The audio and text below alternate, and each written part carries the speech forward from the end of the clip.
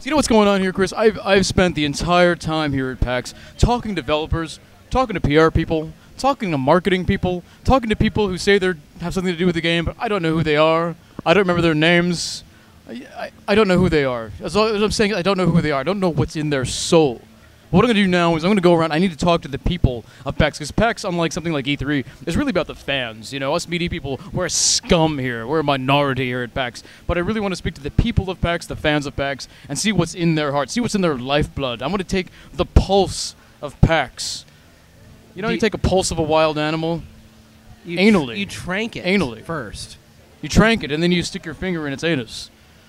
I'm not going to do that here, because I think I'd be arrested.